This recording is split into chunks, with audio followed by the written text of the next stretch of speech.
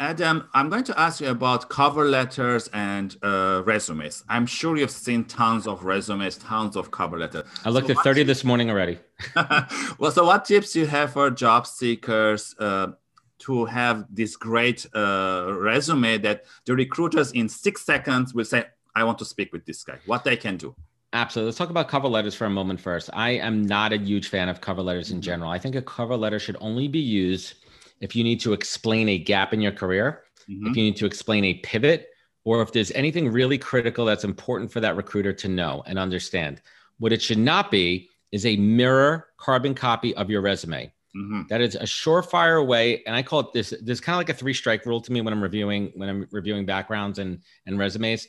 If you write a cover letter that's a mirror of your resume, I'm not going to like that. If you write a cover letter and you leave in and you don't adjust the name of the company, or if you put in somebody else's name in there that doesn't work in my company, it shows a lack of attention to detail and it's lazy. So that's number one with cover letters. So you don't always need a cover letter. Some application processes require it. So if it does require it, just be mindful. And if you don't really have anything to say, keep it short and sweet. You know, keep it short and sweet.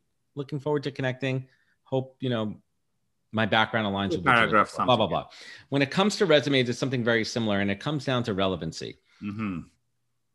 I could scan a resume in 6 seconds because I know what I'm looking for.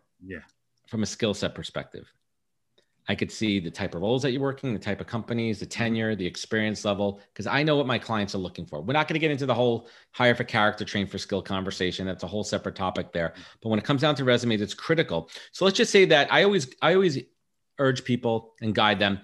If you're roughly around 75% qualified for a role, apply for it. Make sure that first job, your most current recent job, in that first bullet point has the key, most essential part that this job description is looking for. Do not make it up. Do not lie. Do not embellish. Just make sure it's upfront and strong and positioned to include a quantifiable result based on what they're looking for.